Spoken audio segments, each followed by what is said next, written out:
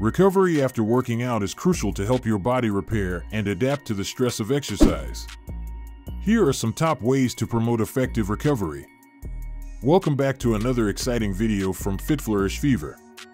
Today's video is about top ways for recovery after working out. Before we start the video, please like, subscribe, and press the bell icon. Hydration. Drink plenty of water before, during, and after your workout to stay properly hydrated. Dehydration can impair your body's ability to recover. Hydration is vital for many bodily functions, including muscle function and recovery. To determine your hydration needs, monitor your urine color. Pale yellow indicates proper hydration, while darker yellow or amber may indicate dehydration. Drink water throughout the day, not just during your workout. Aim for about 8 to 10 cups, 64 to 80 ounces, daily, but individual needs vary based on activity level, climate, and body size. Nutrition. Consume a balanced post-workout meal or snack rich in carbohydrates and protein. Carbohydrates replenish glycogen stores, and protein aids in muscle repair and growth. Post-workout nutrition is often referred to as the anabolic window. It's a period of heightened nutrient uptake where your muscles are more receptive to nutrients. A recommended post-workout meal could include chicken breast, quinoa, and vegetables, providing protein, carbohydrates, and micronutrients. Consider a protein shake with a 2-to-1 ratio of carbohydrates to protein for quick recovery. Rest. Allow your body to rest and recover by getting enough sleep each night. Aim for 7 to 9 hours of quality sleep to support the healing process. During deep sleep, your body releases growth hormone, which aids in tissue repair and muscle growth. Sleep deprivation can lead to increased cortisol levels, a stress hormone that can hinder recovery and promote muscle breakdown. Create a sleep-conducive environment with a comfortable mattress, blackout curtains, and a cool room temperature. Active recovery. Engage in light, low-impact activities like walking, cycling, or swimming on rest days. Active recovery helps improve blood flow to muscles and reduces muscle stiffness.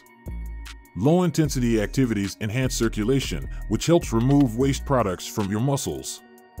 Activities like gentle yoga, swimming, or cycling at a slow pace can be effective forms of active recovery. Stretching. Incorporate static stretching and dynamic stretching into your routine. Stretching helps improve flexibility and reduce muscle soreness. Static stretching involves holding a stretch for an extended period, helping to increase flexibility. Dynamic stretching involves controlled movements that mimic your exercise routine and improve joint mobility. Incorporate both types into your pre- and post-workout routines. Foam rolling. Use a foam roller or massage stick to perform self-myofascial release. This can help alleviate muscle knots, improve circulation, and reduce muscle tightness. Foam rolling applies pressure to muscle knots, known as trigger points, to release tension and improve blood flow. Roll slowly and spend extra time on tight spots, but avoid rolling directly over bones or joints. Ice bath or contrast baths. Some athletes use ice baths or contrast baths, alternating between hot and cold water, to reduce inflammation and muscle soreness. These methods can be intense, so consult a professional before trying them. Ice baths, cryotherapy, involve submerging your body in cold water, around 50 to 59 degrees Fahrenheit or 10 to 15 degrees Celsius, for a brief period. Contrast baths alternate between hot and cold water, typically spending 2 to 3 minutes in each. These methods may reduce inflammation, but they can be uncomfortable, so use them cautiously. Nutritional supplements. Consider supplements like branched-chain amino acids, BCAAs, creatine, and glutamine, which may support muscle recovery and reduce muscle soreness.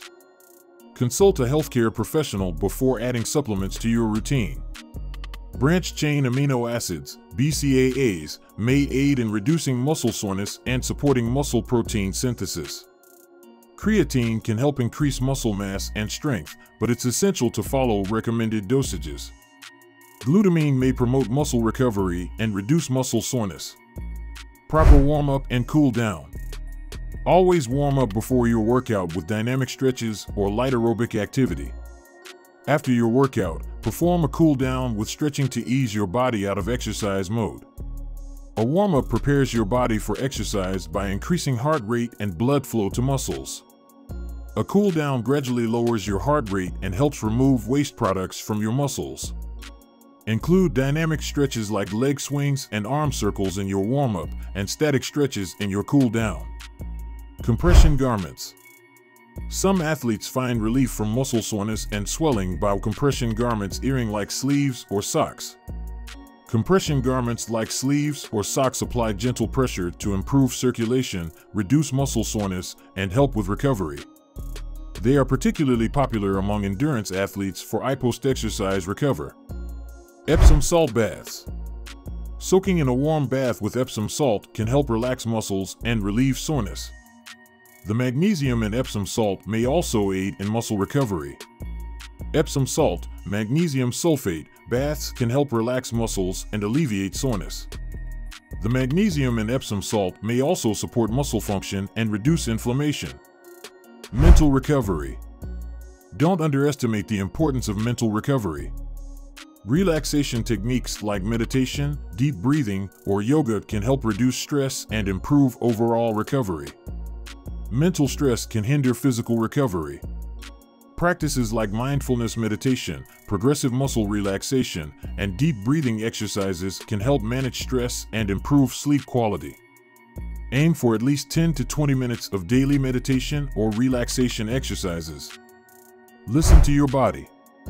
Pay attention to your body's signals. If you're feeling extremely fatigued or sore, it's okay to take an extra rest day or modify your workout intensity. Pay attention to signals of overtraining, such as persistent fatigue, mood changes, or chronic soreness. Don't push yourself too hard. It's crucial to give your body time to recover adequately. Professional guidance. If you're unsure about your recovery needs or have specific concerns, consider consulting a sports medicine professional, physical therapist, or a certified athletic trainer for personalized advice.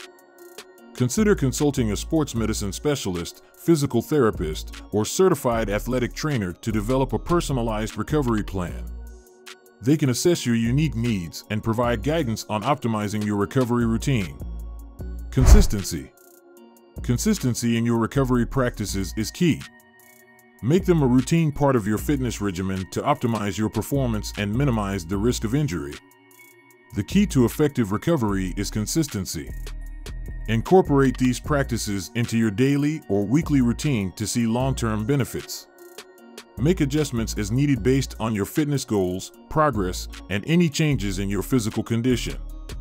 Remember that recovery needs can vary from person to person and can depend on factors like the intensity of your workouts, your fitness level, and your overall health. Listen to your body and don't hesitate to adjust your recovery strategies as needed. Thanks for watching the video. If you enjoyed it, please like, share, and subscribe to our channel for more exciting content.